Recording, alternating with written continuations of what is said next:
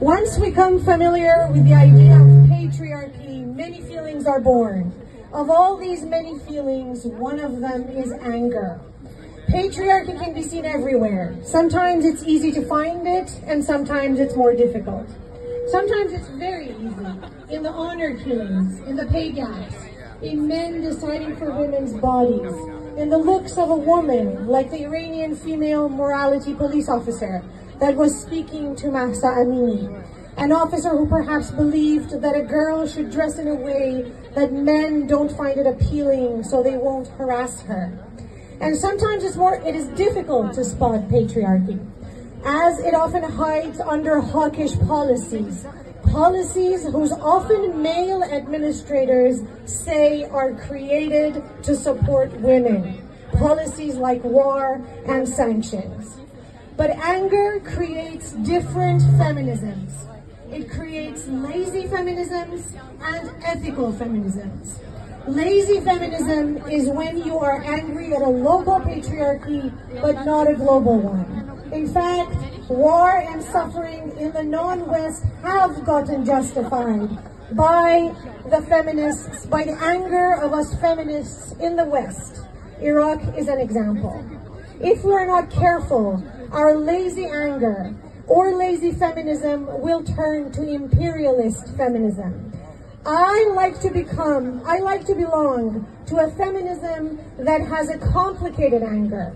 Angry at police brutality against women, angry at the patriarchal government policies, but also angry at the global system of policing that gets a pass under the name of brutality against women. What are some signs of this policing? Sanctions, cutting diplomatic ties, isolating a country, restricting trade, and naming it all under fights for human rights and freedom. I mean, has any mode of patriarchy ever been resolved through sanctions and isolating a nation? Does it even work that way? No. No, in no form or mode can sanctions benefit feminist or democratic movements.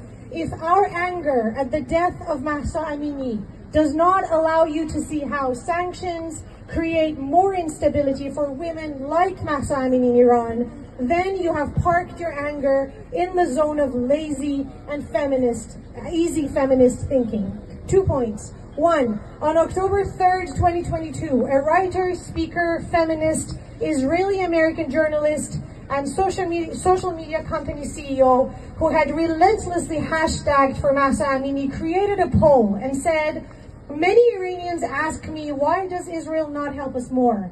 That's why I decided to do the survey. Do you support Israel's possible attack on Islamic regime centers and IRGC headquarters inside Iran?" It's a very smart sugarcoating of war and aggression, targeting the regime centers, as if regime and people who are oppressed by them live on two separate lands and are two separate groups of people from Mars and the governments from hell. I responded, if you were a true feminist, you would have cautioned against using arbitrary polls to justify invading a country instead of creating one yourself. This is called imperialist feminism.